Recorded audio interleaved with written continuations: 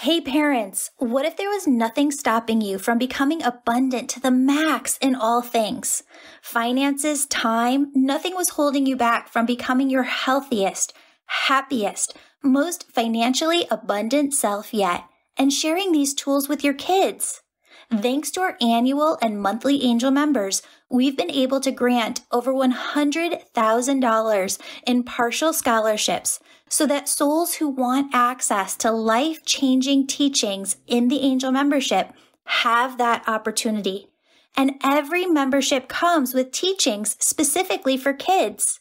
Don't let your egoic mind tell you you're not worthy, because the angels and I are here telling you you are worthy. This is your year, but I can't help you get where you're going if I'm not working with you in one of my programs.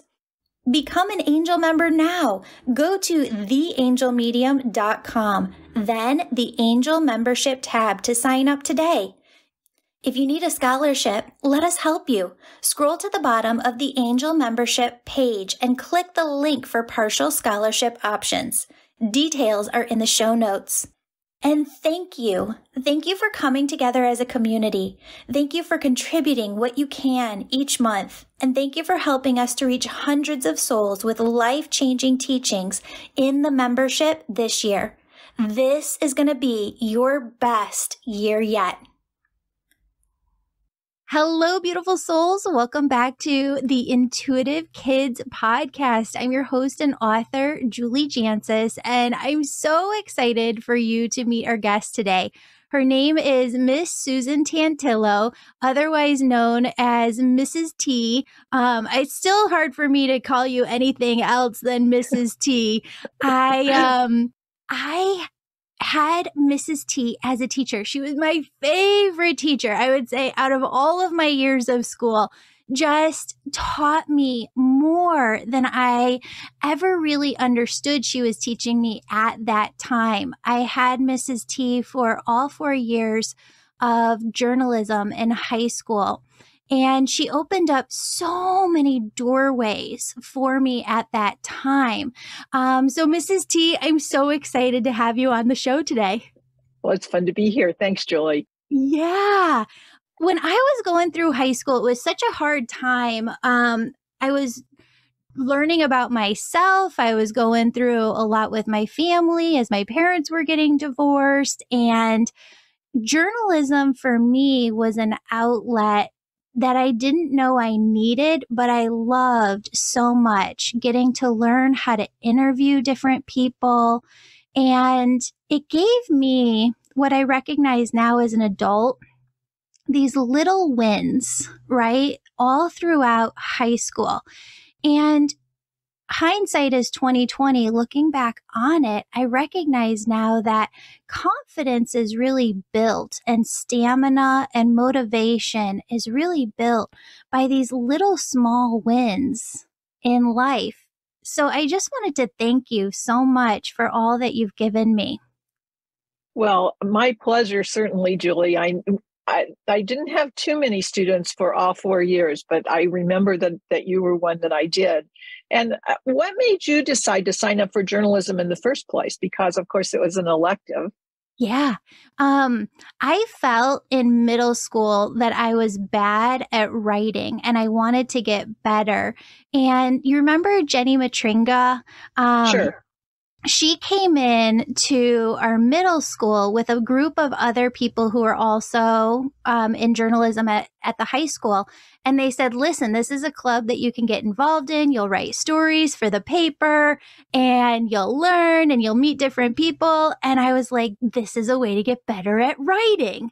So I hopped into it and didn't know that it would be the catalyst for, I don't think I would have started this podcast, 20 years, Wow, 25 years later without having that experience. Because from high school, learning how to write, and you taught us so well, just like so intricately, how to put stories together. I was able to go to my college newspaper at Northern Illinois University, write for them. And they did something cool in the staff room where they would give away like Journalist of the Week awards in the staff meetings in the newsroom. And other people would be like writing 1-2 stories a week. And I try and churn out 5. Oh, good for you. Every week. I don't think I had a benchmark of what was normal. So I constantly got the award. And people today are like, how do you churn out 3 podcast episodes a week? It was from that experience going all the way back to 9th grade. Cool. Yeah. Yeah. That's really cool. Well, that's what I want. Yeah. You built up a lot of self-confidence along the way, and ended up, you need to tell everybody that you ended up being editor-in-chief of the newspaper when you were a senior. And did your group go back and visit middle school to recruit too? I know some years we did that and some years we didn't. We couldn't work it out time-wise, but we didn't, but I so wish that we would have. It would have been a great thing. Yeah, it didn't always work out with if the teachers didn't have time, or, the logistics were kind of tricky. So I'm sure glad that Jenny Matringa was able to go that year and convince you. And I'm friends with her on Facebook. One of the things that I think is really cool about Facebook is my ability to be able to keep in touch with so many of my former students. I've been retired for 20 years now, which is sort of hard for me to wrap my head around. But it's just fun to be able to keep in touch as adults. It's amazing. Well, you're in touch with everybody. Well, I don't know about everybody, but Don Tantillo, my husband, was the debate coach at Wheeling High School, where Julie went, and Jenny too, for that matter. But and I was his assistant, and so I think that probably the 2 most life-changing things that anybody could get involved in high school would be journalism and debate, or both. Certainly one or the other, because it teaches you so much about talking, public speaking, which anybody's going to need no matter what they do for a career. Not everybody's going to be a journalist, not everybody's going to be a lawyer, but if you have that experience from high school, and you have to go out and interview people, you can't just sit down and then say nothing. You've got to be prepared. You've got to have some questions to ask them. And the same thing in a debate round. If you're standing up in front and your opponent is asking you questions, because there's a cross-examination time when there's a little interaction, it's not all prepared ahead of time. You have to have an answer. You can't just stand there and say nothing. So you learn to think on your feet. You learn in doing interviews, you learn to think about the answers that people are giving you, and then make new questions on the fly from those answers. So I think all of that is really critical thinking skills that are, very valuable no matter what somebody's going to go into. I don't like to toot my own horn, but the one thing that I feel the most pride in with doing the Angels and Awakening podcast is I get to interview now just people of all walks of earth, and everybody tends to say the same thing on the show. They'll always say, "That's a great question," or "Nobody's asked it like that." And I was like, yes, that's from my high school teacher. I'm so happy to hear that. That makes me very proud of you. Thank you. I did do a little. After I retired 20 years ago, I started to teach an online class at the college level. So I've kept my hand sort of in teaching a little bit, although I did retire from that also 3 years ago, I guess. I'm still helping some master's students with their projects, their final big project, which is sort of like a thesis, but it's called a professional project in this particular discipline through Kent State University. So I still am in touch with, some students, but they're all ages now. It's not like, they're just between 18 and 22. In many cases, this master's program draws professional journalists who are looking ahead, seeing that they're not going to have a job in a traditional newsroom anymore. and maybe they're not going to have a job in journalism anymore, but because they've got their background, they can university, but in most cases they have to have a master's degree in order to do that. And so as adults, they're going back and earning this master's degree. So that's an interesting angle on things too. But, it's not just journalism or debate as far as high school activities go. I think it's important for anybody to have some kind of outlet. I mean, you played sports too, right? Were you on the tennis team? Do I remember that you were on the tennis team? I was not on the tennis team. I walked out of school one day and track was going on. And you remember Mr. Rappaport? He was like, you should be on track. And I was like, I don't know what I would do. I can't run that well. So I did shot put on track for 6 months. Yeah. But you know what? That is the other thing. Being an adult and looking back on your experience with life, being involved in high school kind of was like a way to advance, level up, learn in a way that it was easier to get involved in college, right? And after that, when you get into the real world, it was easier to get involved then too. Getting involved has taught me, and I think I learned this really freshman year of high school. The more you get involved, the more you put into something, the more you're going to get out of it. Yeah, that's absolutely true. Absolutely true. And you learn a lot of other, like you mentioned, life skills from being involved in extracurricular activities, no matter what they are, whether it's sports like we were talking about, or whether it's some music, band or chorus, or anything like that. Doing volunteering in the community. I know that now, I don't know if this was true when you were in high school, but now I believe in Illinois and probably a lot of other states, students have to put in so many hours of volunteering in the community for community service. Oh, just to be in high school or just to graduate? Yeah. Wow, that's awesome. I think there's a requirement now of, I don't know how many hours it is, but so you work with some kind of local agency. I know there are some students who, we've got the election coming up next month. There'll be high school students working at the polls as, I don't know what those roles are, judges maybe, handing out ballots to people and collecting them back and making sure that, everything is by the book and that they're actually registered voters and all that sort of thing. And I think that started because maybe there weren't enough people who could give up a day from their adults, who could give up a day from their job, to go sit at the polls, because it's a really long day. It's like from 5 a.m. until 7 p.m. or something like that. And so the people in charge of getting those volunteers reached out to high schools, and especially kids like taking U.S. history their junior year, and to see if they would like to come and have this experience, see how democracy works, kind of. And so that would count as community service hours, I'm sure, and working like with a food pantry or working, any kind of volunteer sort of thing. And those kinds of jobs too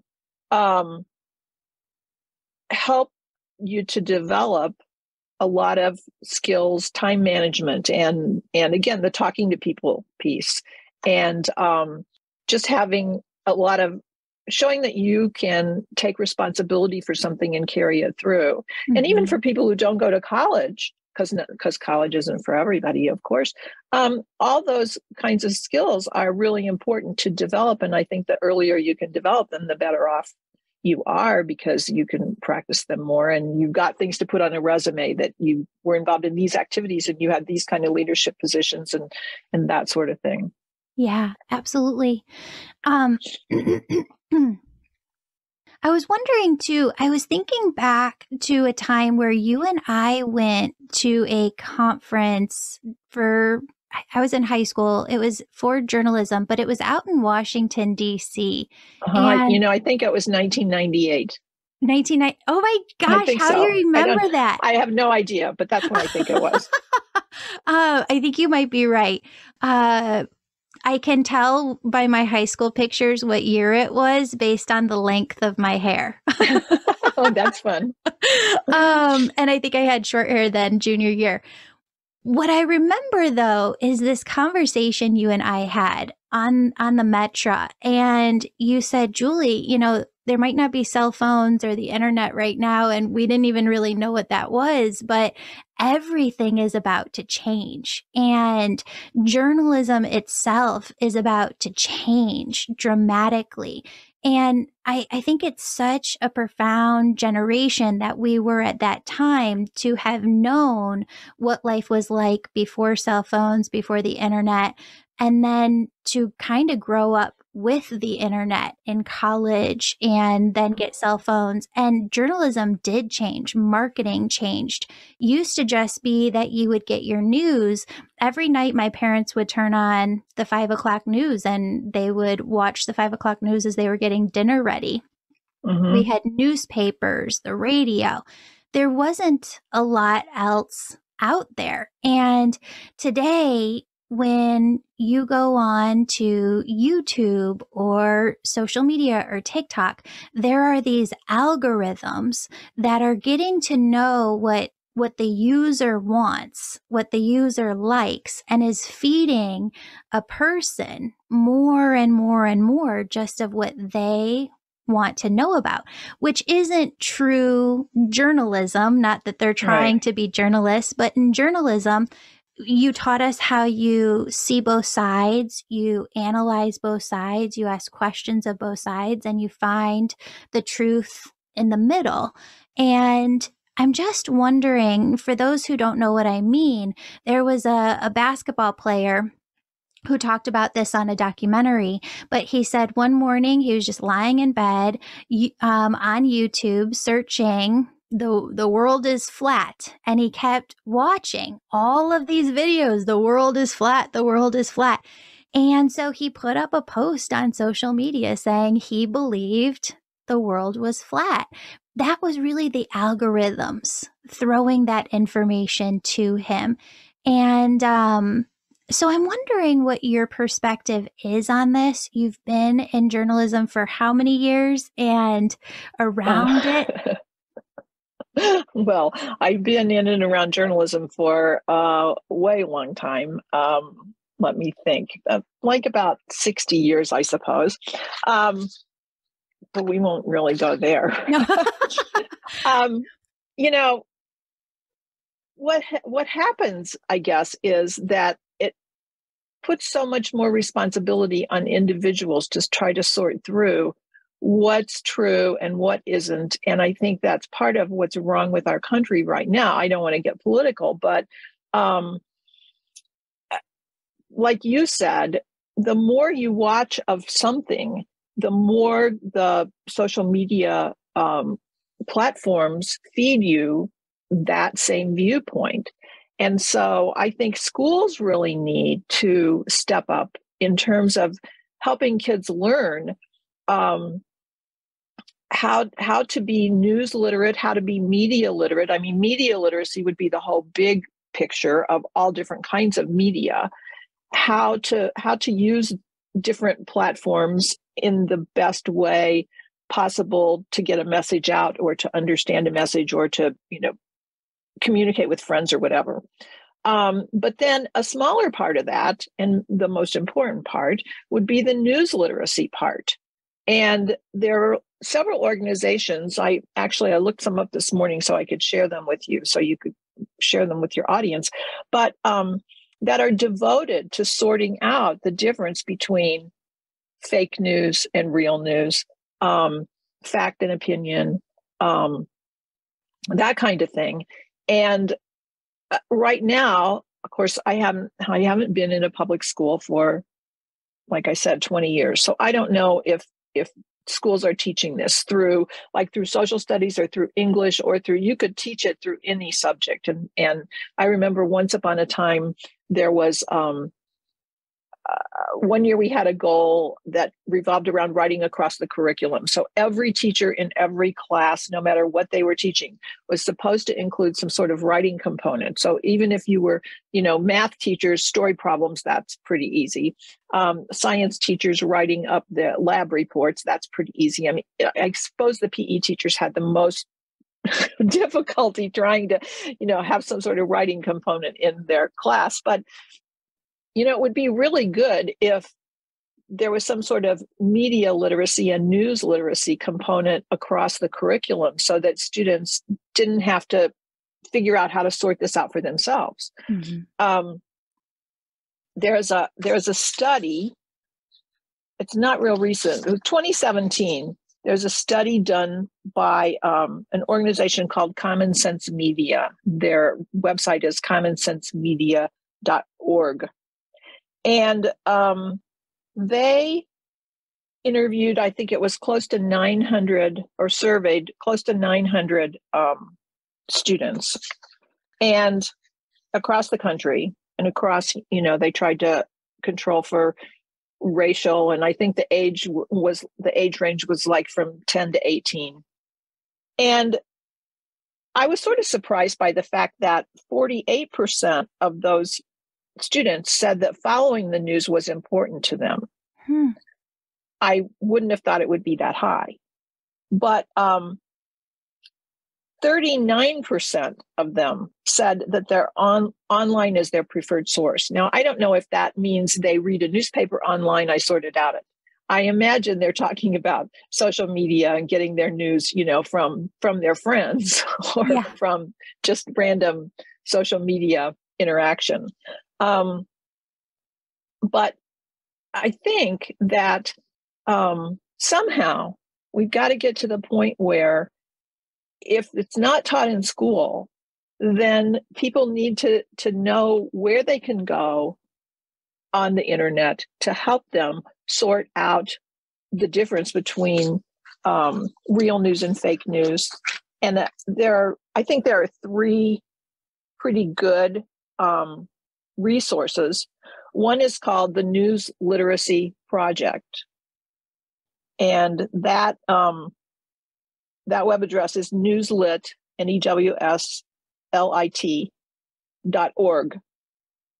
And visiting that website, there are tabs for educators, and then there are tabs for the general public. And then it'll take you to, like exercises to try to figure out, what's the difference between news and opinion, and how you can look at something that is on a website and try to figure out if this is truth or not, or if it's totally biased or unbiased.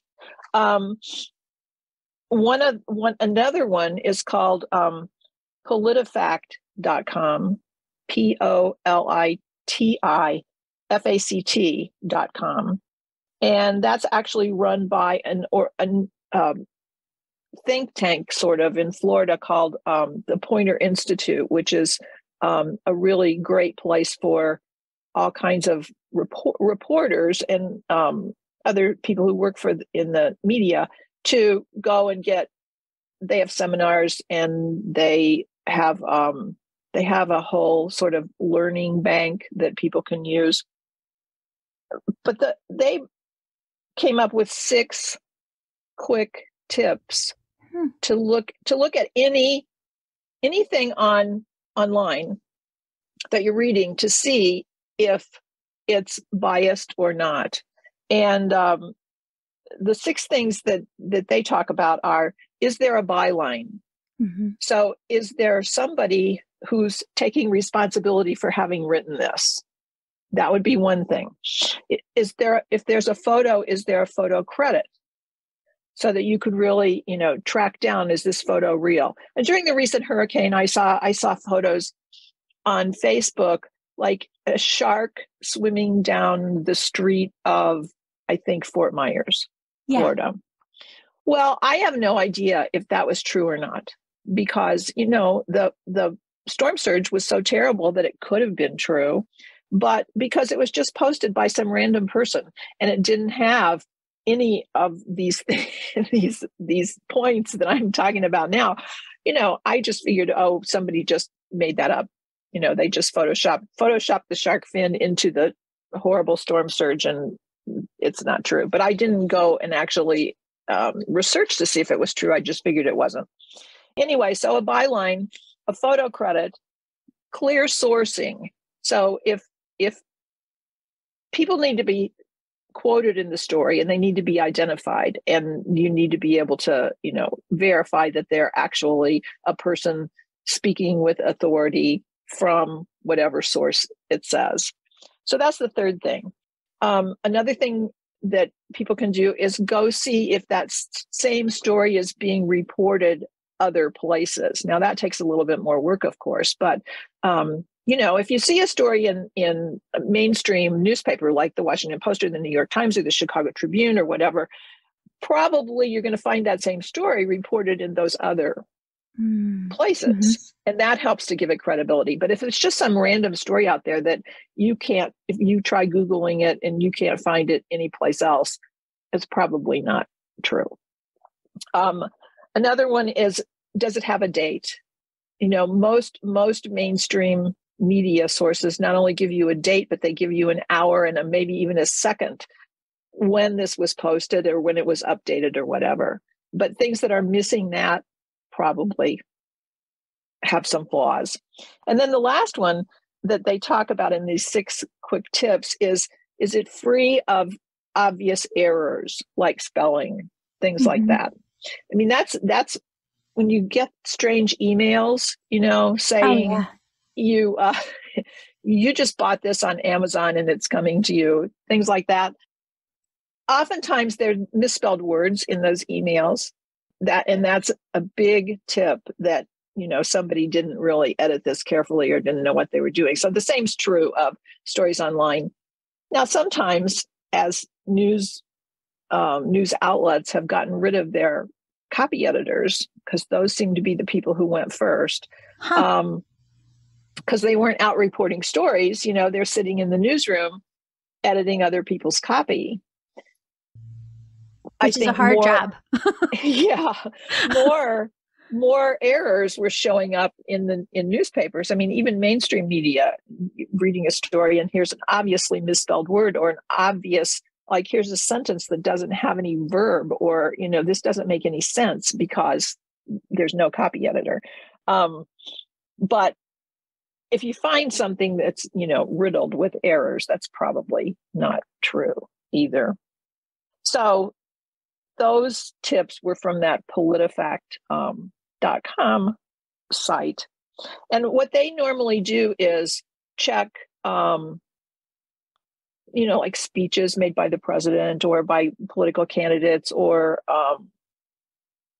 whatever officials. And then they do a fact checking of that, a very thorough fact checking. And then on their site, it says whether this is true or somewhat true or not true at all. Another one, and this one actually anybody can put in a story or a topic and find out. They'll tell you back. There used to be Snopes.com, and I don't know if that's still around. You could put in a topic and see if it was true or not. But factcheck.org, you can do that too. They also post things every day that they've checked, but you can put your own in there. So those 3, I think, if people want to explore on their own about, trying to learn about news literacy, those 3 sites, newslit.org, politifact.com, and factcheck.org, would be good resources. That's awesome. I know I have one name for you. Well, yeah. I know a man named Aaron, Aaron, Schrockman, Schrockman. Anyway, at the time he was executive director of PolitiFact, and he came and did a presentation. That's where I got those 6 quick tips from his presentation there. I wasn't there, but it was written up in the in the magazine that advisors get. So that's where I got that. So, That's you might, awesome. That's awesome. yeah. And because that's with the Poynter Institute, they're interested in education. So they might very well be somebody that would come on and talk with you. I love it. Well, that's perfect. And what a great message to everybody listening, that you don't have to believe everything that you read. Everything that you read isn't fact. And you can go check it for yourself at these resources, which we'll put in the show notes below. No, I think that that's fabulous. And then just getting involved, like to your point, sports are wonderful and they're great, but there's so many other ways to get involved in school. I would interview people who were doing the plays and folks who were in band and in chorus and what was that even, like there was a Madrigals dinner? Madrigals? Oh, Madrigal. Yeah. That was part of the music department, the choral department. Yes. Yeah.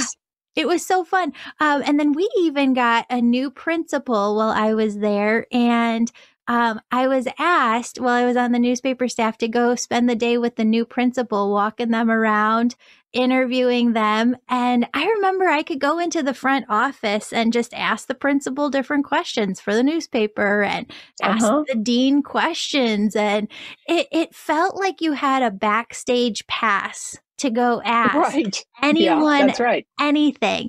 And it still feels that way today because I can call up authors who are coming out with new books or message different people on social and bring them on. And it's just such a fascinating way to walk through life, having questions, really deeply thinking, and then having people to bring on and talk about it. So it's such a gift that you gave all of us. Thank you so much.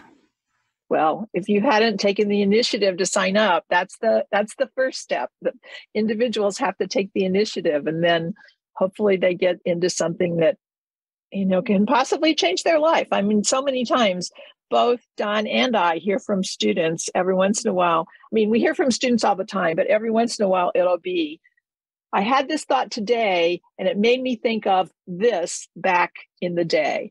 And so that's a lot of fun for us. That's awesome. That's awesome. And keep going with it because I don't know if I would even consider myself good today. I think what's good about what I do is just consistency. I just kept going at it and creating more.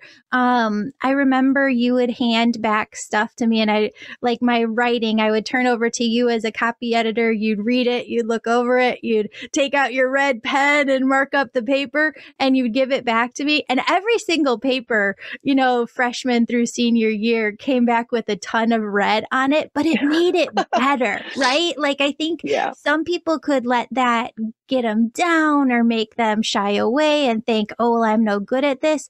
No, everybody, even if you're working at the Chicago Tribune, they probably get their papers turned back with red all over it. They got to go make edits and you just keep going, right? Right.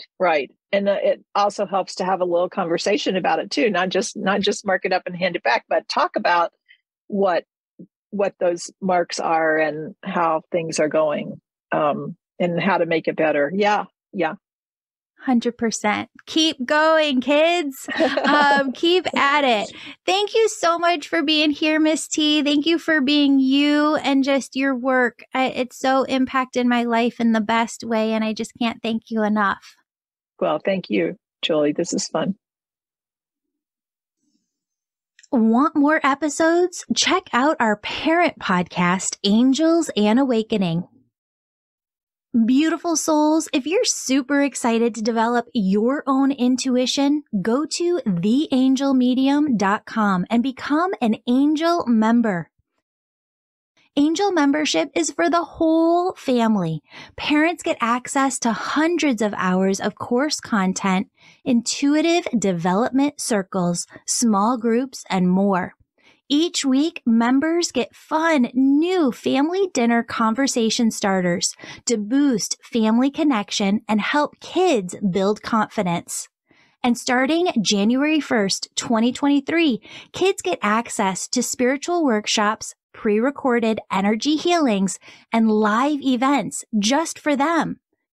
Start today with a 5-day free trial at angelwellnesscenter.com/free trial.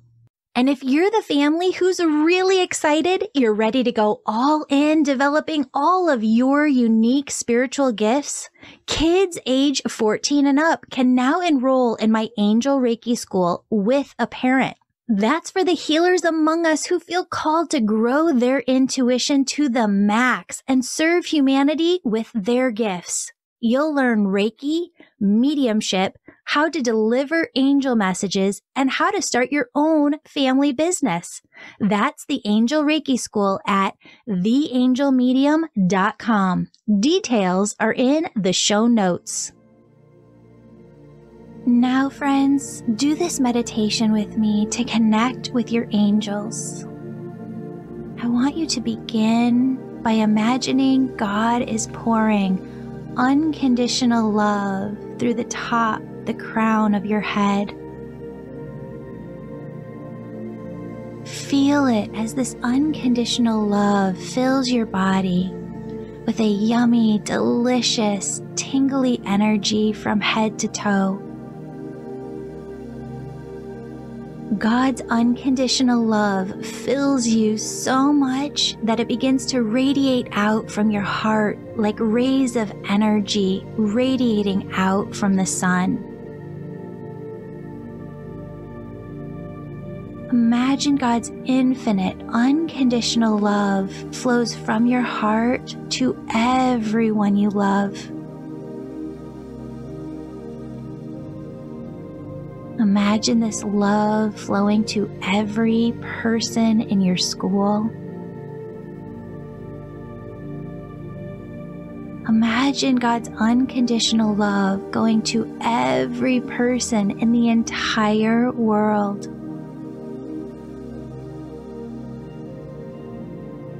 And imagine the world sending love back to you. Your angels remind you, friends, that they're always looking out for you, guiding you, directing you, and protecting you. Friends, talk to God and your angels all day long, and then tune into your heart to hear the positive, loving messages they whisper back just for you.